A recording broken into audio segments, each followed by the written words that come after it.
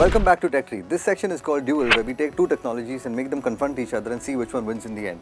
Last week we had Facebook and Twitter, but that ended up in a tie. So this time we're going to try and make things a little more interesting by taking an electronic medium and a non-electronic medium. This time we have the Amazon Kindle and we have Shakti here who's going to be defending that. And we have the actual real book, which is going to be defended by Ramya. So we'll start with the first point, which is convenience. Now, it's clear that the Amazon Kindle is a lot more convenient to carry around than a bunch of books. But we'll see what Ramya has to say about that.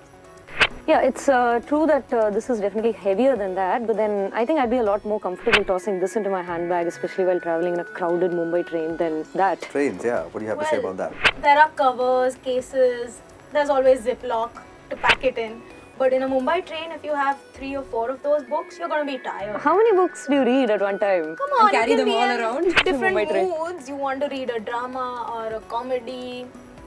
So Yeah, so I'd like to have a library of books at my disposal at any point in time. So I guess you lose a point there.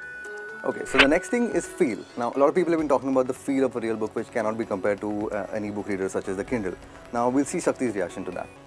well, the Kindle has a screen that almost looks like paper, and you don't have to use 2 hands to read. So you're lying in bed or you're sitting somewhere, you can just click and turn the page. But having to enjoy the first time you buy a book, it's a fresh new book and you open it and the page feels so nice.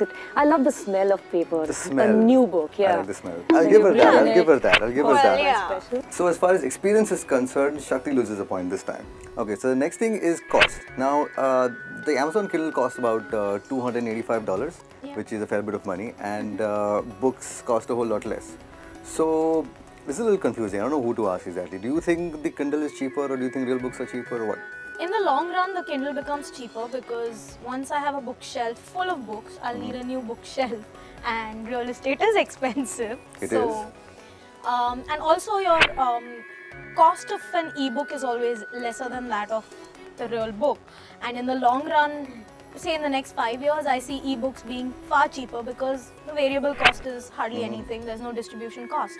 So in the long run, it ends up being cheaper. Fair enough, but firstly, as you mentioned, there is a high entry barrier. So it's anyway restricted to a bunch of people who can afford to get in the first place.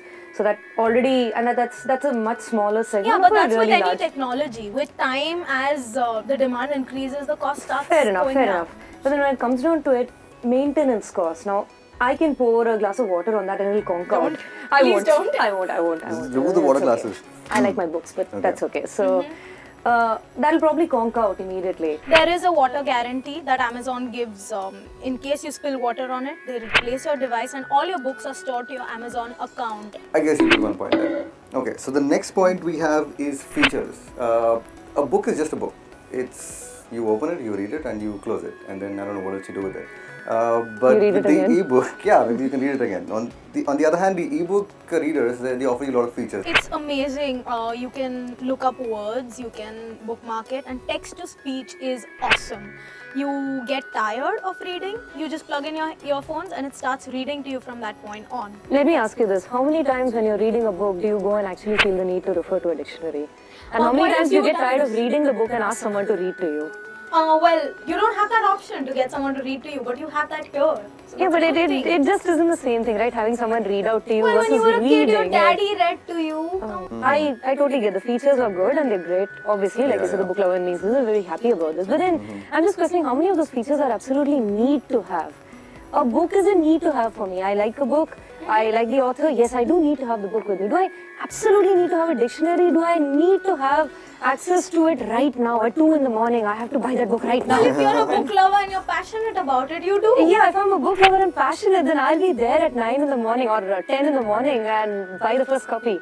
Did you get to Landmark or whichever bookstore when Harry Potter was released incidentally? Oh, yeah. I pre-booked exactly. it. See, so But at the same time, I would rather have my Kindle. I have all the Harry Potter books lined up. Now you have the Kindle, so now Exactly. she won't be in That's the line one the next reason why I time. bought the Kindle, because I have been There's a no writer. need to stand in line. There's no need to stand in line. You save a whole lot of time. Like if I have half an hour to kill before the shoot starts, I can just go in Yeah, and that's a good start point. shopping for books. So as far as features are concerned, I think Shakti gets another point there. So yeah, there you have it.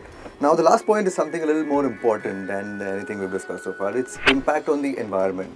a lot of trees go into making these books. A lot of electricity is used in using that. Well, not really. It runs. It takes about 3 hours to fully charge it, and it runs for a week. It's not biodegradable. What about the e-waste? Well, you It cut is a recyclable. page is a tree. Yeah, but then you're just looking at which resource is more important. They're both equally important. There's a good point there. So it's natural resources. It's one natural resources versus another. So I think there's going to be a bit of a tie on this point. But so far, I think the Kindle is winning. So what we'll do is we'll ask you guys, what do you prefer? Do you prefer the ebook or do you prefer the real book? You can SMS us, send tech space name space city and your answer to 59995, or you can tweet us at AskTechTree. Now before we do that, we'll check out last week's answers on Twitter versus Facebook.